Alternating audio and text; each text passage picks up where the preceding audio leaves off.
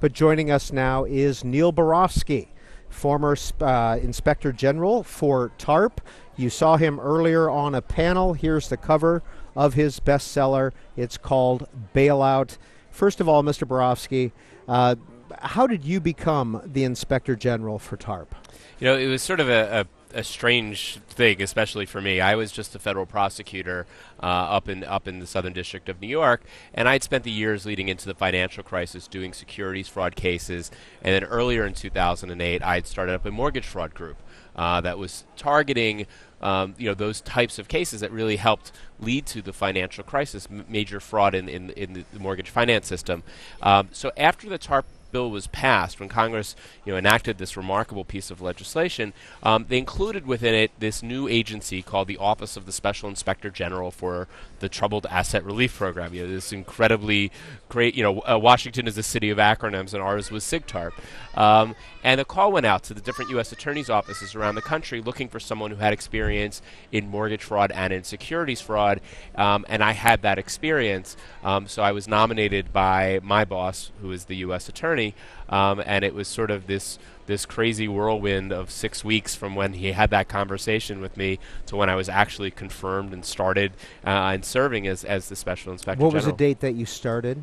I started December 15th, 2008. Okay. What are your politics? You were nominated by the Bush administration, essentially, but what are your politics? So I've been a lifelong Democrat. Since I was old enough to vote, I've always been a registered Democrat. And it's actually kind of funny when the U.S. Attorney, Mike Garcia, when he approached me and asked me if I was interested in the job, and I was sort of going through different excuses of why I didn't want to go to Washington. I was very happy with being a prosecutor. It was the only job I ever really wanted. I was getting married. But finally, when all those arguments had failed, I sort of said to him in a very dramatic way, by the way, you know that I am, in fact, a registered Democrat. And he kind of winced. And then I thought I had the killer when I came back and said, and I contributed to Barack Obama just 2 weeks ago to his campaign. But it was not a political appointment. It was a merit appointment. And I think they just thought I had the right experience to protect this giant bailout from criminal fraud.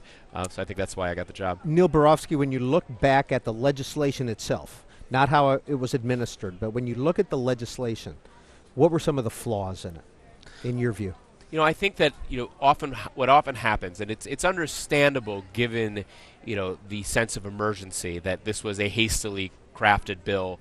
But one of the problems, it had a lot of policy goals in the bill, but it didn't have the mechanisms. They didn't mandate certain mechanisms to carry out those policies. So, for example, the idea behind TARP was that it was going to help expand the economy, and money wasn't just going to the banks, it was going to go to the banks for the purpose of broader economic recovery. But it gave a tremendous amount of discretion to the Treasury Department to carry out those policies, and ultimately a lot of the policies that were adopted disconnected the program goals with the actual how the program performed. So we had a housing initiative that was supposed to help 4 million people, but only ended up helping about 800 and something thousand out of that goal. And I think that a lot of times too much discretion was given to Treasury, and that led to too few strings being attached to the money, and not really execution all that well in achieving some of the more important Main Street goals of the program. 202 is the area code. You can see the numbers up on your screen. If you'd like to participate in our conversation with Neil Barofsky, author of Bailout, 585-3885 if you live in the East and Central time zones, 585-3886 for those of you in the Mountain and Pacific time zones. Mr. Barofsky, you worked with Henry Paulson, Treasury Secretary, for what, about a month and a half or so, and then with Tim Geithner, of course, over the years. What was your relationship with the two gentlemen? Well, with Secretary Paulson, as you said, it was a much shorter period of time. But I found him very candid with us and very accommodating. It was, he swore me into office.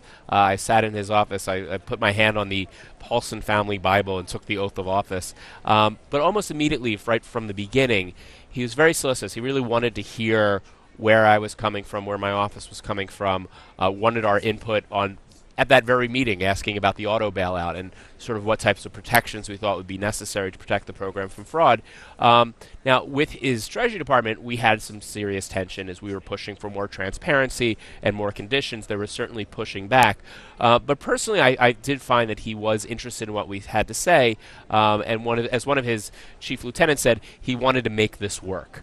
Our relationship with Secretary Geithner was different. It was he was pretty much dismissive from day one. He wasn't really terribly interested in hearing from me or hearing from our office or working with our office. Why not? Over the course of 2+ years, I had 2 one-on-one meetings with him. That was it. One was about 30 seconds. The other was a longer affair where he literally cursed me out for suggesting that he was anything other than sufficiently transparent.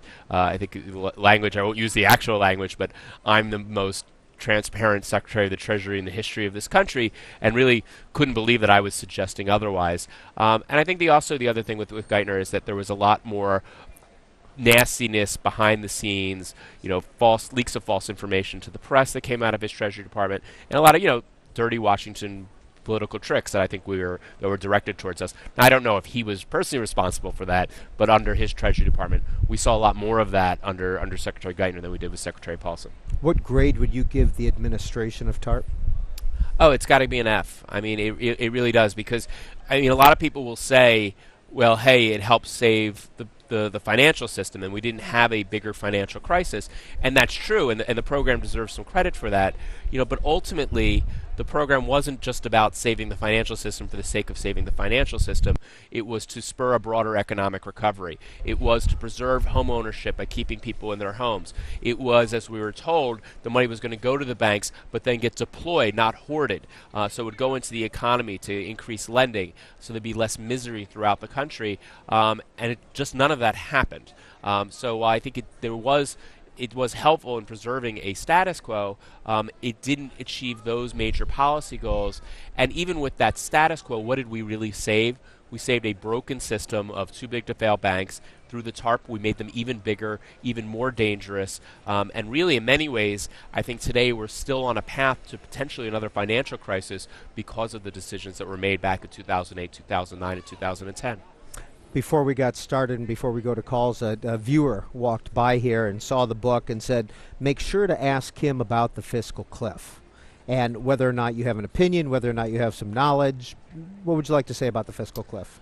Well, I think the fiscal cliff, it's a great nickname, but I think it sort of creates this sense of emergency that if nothing happens by January 1st, the entire economy is going to crater into the next Great Depression, and I think that's not really what's going to happen. I think there's some degree of time before this combination of tax increases and spending cuts.